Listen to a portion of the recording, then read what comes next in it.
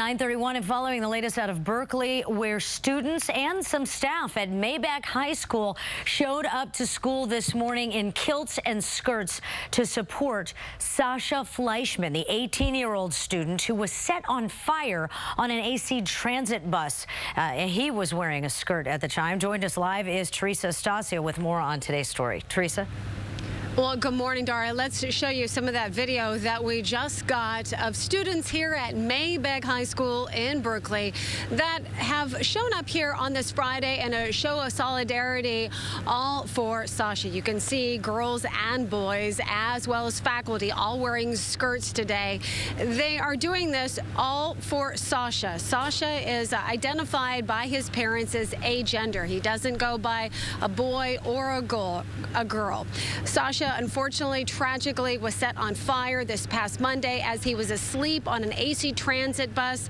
A teenager has been arrested and charged as an adult, charged for setting him on fire. Sasha is now at a treatment facility in San Francisco undergoing several skin grafts to repair his legs that were badly burned.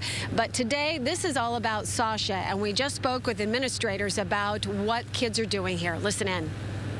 It is, and it was all the students' idea to rally for Sasha. So a lot of us are wearing skirts in support of Sasha. Including you. Absolutely. Does it hearten your soul as a school administrator to have this kind of solidarity? It does. This, of course, is a horrific crime that it's very hard for us to make sense of, and we're all processing that and dealing with that, and I think coming together like this helps that healing process. There's also been some fundraising endeavors to try and raise some money to help Sasha. Also at noon here today, all of the students are going to be coming out here and taking a picture so they can send some pictures over to Sasha. Reporting live here in Berkeley, Teresa Stasio, Crown 4 News.